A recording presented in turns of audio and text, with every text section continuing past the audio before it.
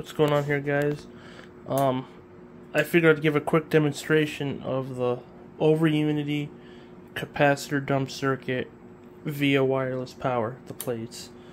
So I've got two halogen bulbs being cap dump pulsed here every 8 seconds, and they consume about 53 watts. Our input doesn't exceed 45 watts, and our output will be 53 to 60 depending on how long I run those bulbs.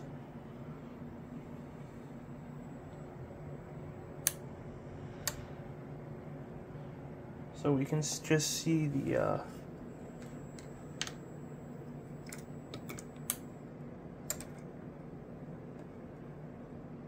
absolute overunity effect occurring. So input, output. We have output spikes that far exceed the input.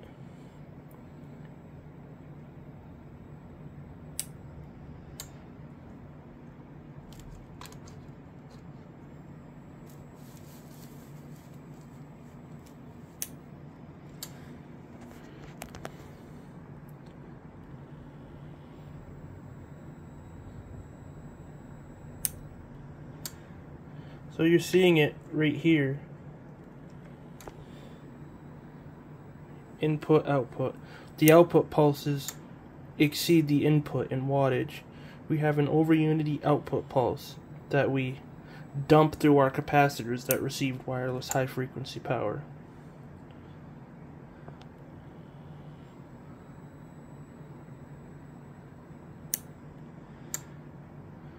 I'll try and move this a little bit closer for you all to see.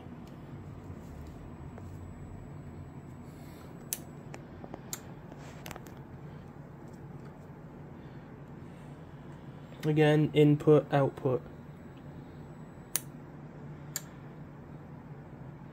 And I could, if I hooked up another bulb in parallel, I could get that to 70 watts.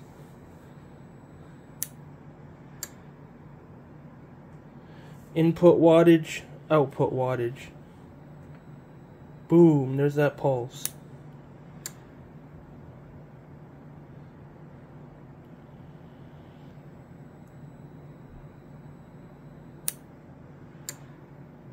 So feel free to pause the video when that timer circuit fires.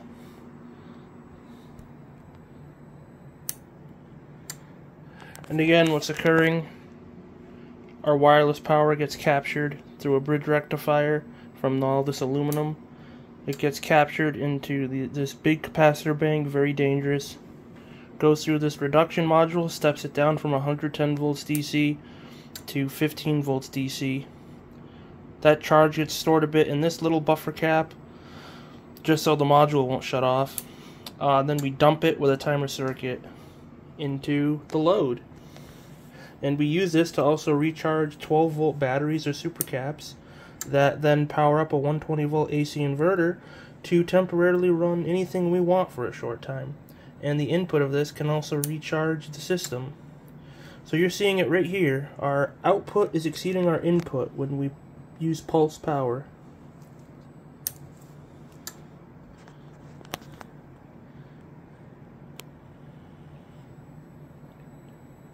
Our output is clearly higher than the input when the pulses fire. It cannot be denied.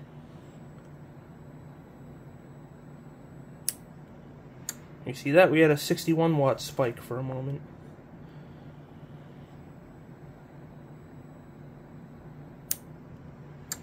And keep in mind, when that is firing, we have no degradation on our wireless power.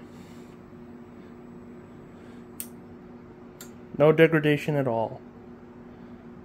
So I'm proving the overunity pulse, and I'm proving there's no degradation in the wireless power. We're not impeding the signal or draining it in any way.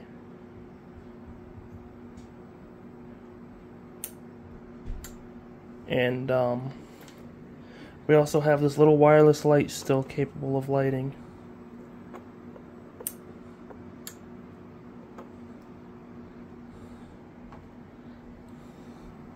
Right here, this little wireless LED. Looks dim when those halogens fire.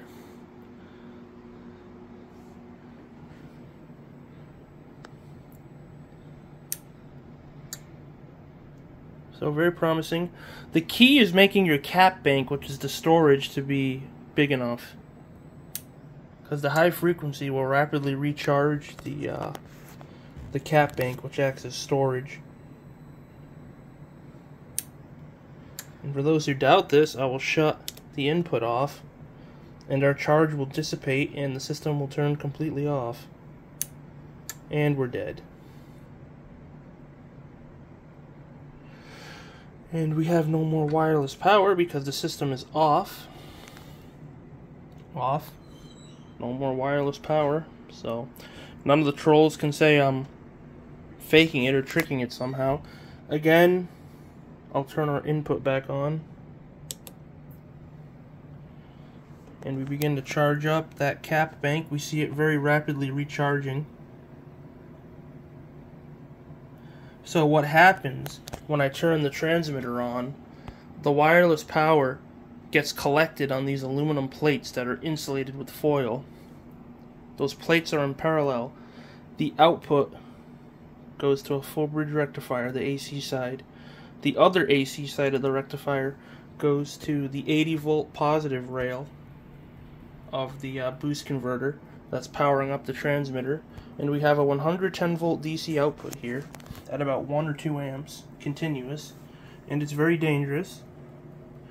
And we're at 124 volt input now. I'm going to turn this on, and which will activate the timer circuit, and again it'll start triggering. And the thing that's dangerous is these are kind of exposed. If you touch that, it would screw you up bad. And again, here's the overunity pulse. I might add a third bulb to that and add another video later on. It'll probably peak at a 70 watt pulse output.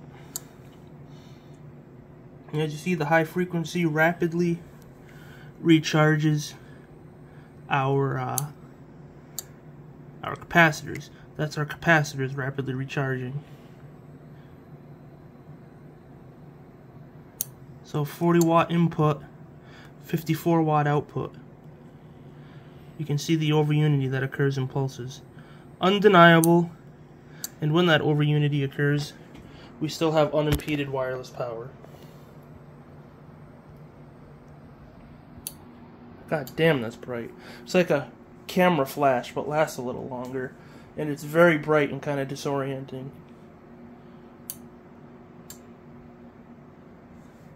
I'm going to back up a bit and you can see just how bright that is. Like that's bright. I'm going to shut off my light too.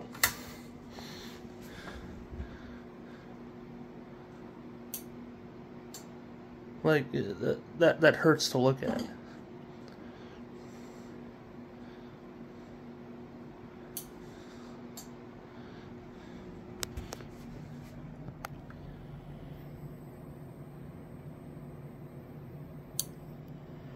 So, clear demonstration of pulsed overunity via the decoupling effect. And we still have phenomenal wireless power accumulation in random distant metal objects.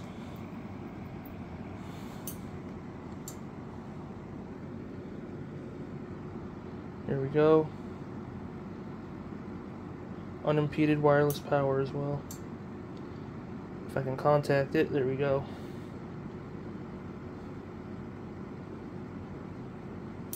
As you see, very interesting.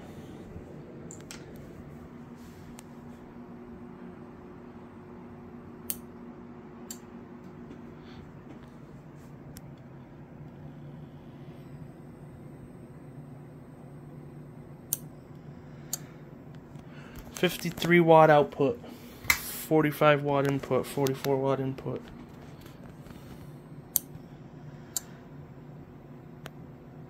You can clearly see the overunity.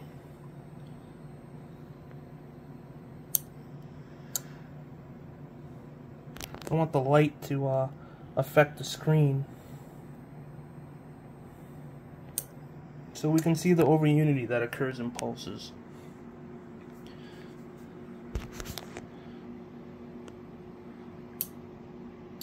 And again, I'll shut the system off. We are off.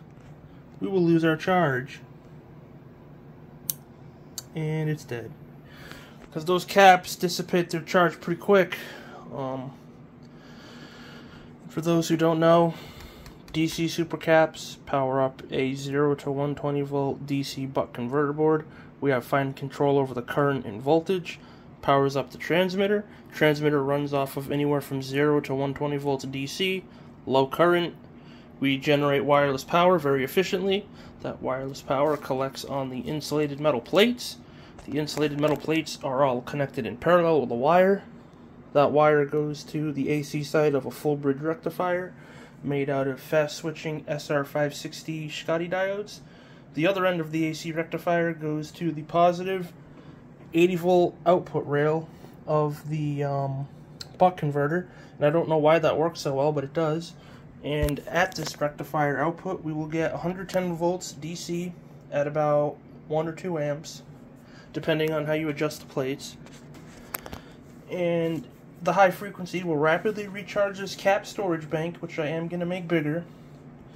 So we take that 110 volts DC, power up a DC reduction board. It goes from 110 volts DC to 12 or 15 volts DC at about anywhere from 5 to 10 amps. I can control it. So, and then it goes through the timer circuit. So we're pulsing 12 or 15 volts at 5 or 6 amps to run the load, or recharge other supercaps, our batteries, that then would power up an inverter to run your AC loads, and you're off running. And it can also be used to recharge the system and keep it going indefinitely.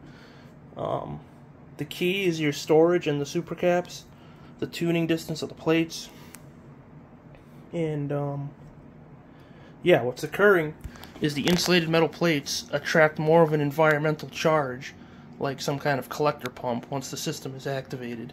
So you saw it here being demonstrated that we have an overunity pulse of wireless power. Input, output. So again, I'll turn it on. I turned it on. Our wireless light is lit. I love this little thing. It's my new favorite. I'm kind of using this to demonstrate the fact the system is highly nonlinear, and it might even be scalar because this is lit behind an insulated metal plate here. Like, the signal should be blocked at the power levels I'm working with. So the signal seems to permeate solid matter. I could be wrong on that. There could be something else at play that I don't quite understand yet, but that is interesting nevertheless. And again, system off. Wireless light goes out, system on. So there can be no doubt this is the input board driving the transmitter. Power consumption is a little on the high side because of the way the plates are oriented. We're absorbing a lot of that power. Again, I'll turn the system on. We're at about 130 volt input. Once the caps charge, and you go past 100 volts, the timer resets and doesn't show the 1. I don't know why. On. There we go. So our caps rapidly recharge. Dump in a pulse. There's the overunity. Caps recharge. Dump in a pulse.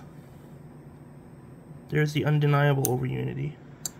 So this video will probably make a lot of physicists cry and re-question things, because the pulse is clearly overunity, and I'm demonstrating that. Like, there can be absolutely no doubt. And I will probably add a video later where I connect a third bulb to these guys and show it lighting. So keep in mind while that's doing that overunity pulse. I still have phenomenal wireless power output on strange things too.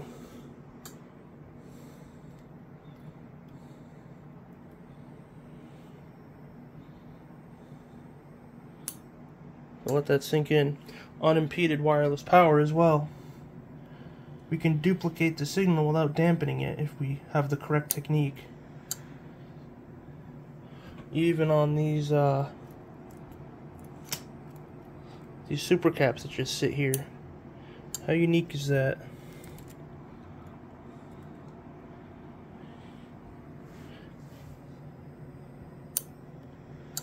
certain hotspots where the energy seems to accumulate. It'll even light on the battery terminal here, which is very interesting. Probably just because there's plates in the battery which act as a receiver. Oh wow, look at that. It loves that. And again, we duplicated the signal just from the battery chemistry.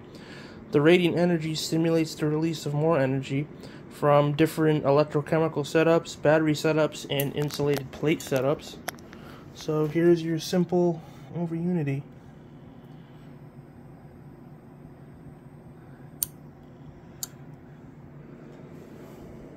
Bet you I can get this to light just pretty powerfully just by connecting a lead, one wired lead to the battery, another lead just dangling off, and it will probably light.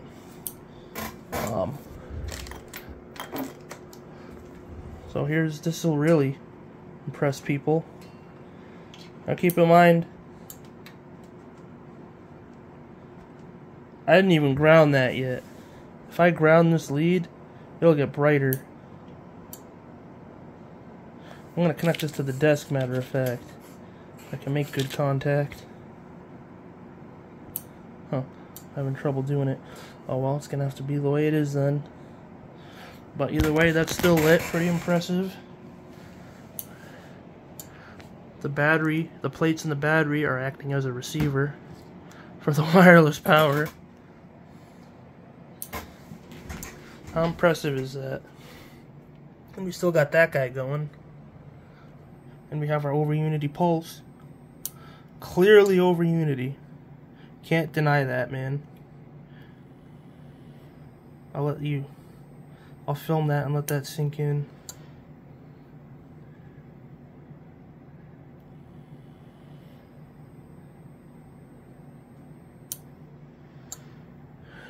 And to add the icing on the cake, I think I'll add a fluorescent tube. Here's the icing on the cake. Fluorescent tube lit. Overunity wireless power incandescent bulbs being pulse lit. And this guy lit. No degradation when the incandescent bulbs fire. Zero degradation in that. Look at that. Unimpeded wireless power. Zero degradation.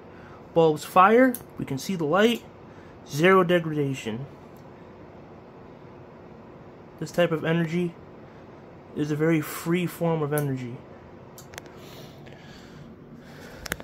And again, here's our overunity pulse. Boom, 53 out. 43 watt in at most, maybe 44. And 55 out on that one. So we're clearly overunity in the pulse.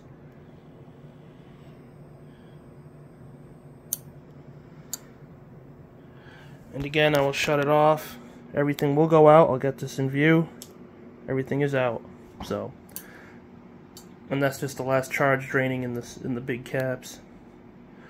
I don't imagine that will go another time, and if it does, it'll be very quick. Yeah, it's dead now. So that's that. Remaining charge in our system is 13.1 volts. When in resonance, it's highly efficient. So that's that. And yeah, take care, guys. I feel like I demonstrated more of a breakthrough. So take care, and more to come.